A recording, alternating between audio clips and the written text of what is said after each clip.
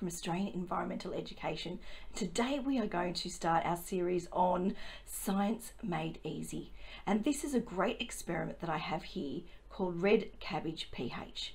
And what we're doing is we're using red cabbage cut up and boiled to make a liquid to test the pH of some different substances. This is my red cabbage juice that I've made earlier, just from cutting up a red cabbage, boiling it for 10 minutes, and then straining the liquid out. It's very, very, very purple at the moment. Let it cool before you do the experiment, and always make sure your parents help you if you're boiling anything on the stove.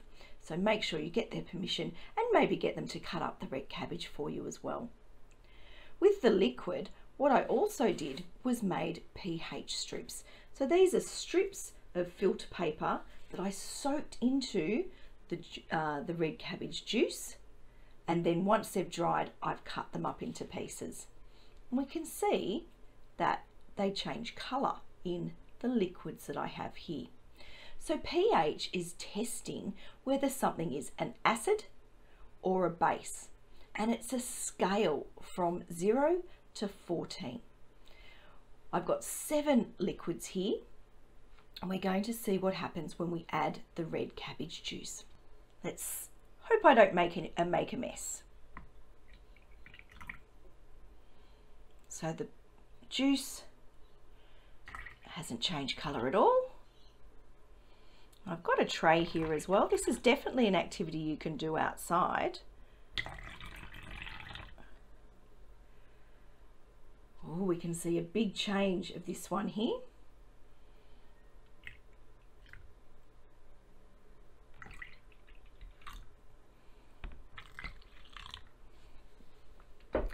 Okay, I've added my red cabbage juice to all of my 7 liquids. Some of them have stayed pretty much the same, but others have had a big colour change. So some of them have gone more red and others have gone more blue. So when we've added our red cabbage juice to be our pH indicator, we are testing to see whether something is acid or a base. Substances that are basic are things like soap, bicarb soda, and a lot of the cleaners that we use. Things that are acidic are lemon juice, vinegar, and they have turned pink. So depending on whether it's an acid or a base, it'll give us a clue about the colour change.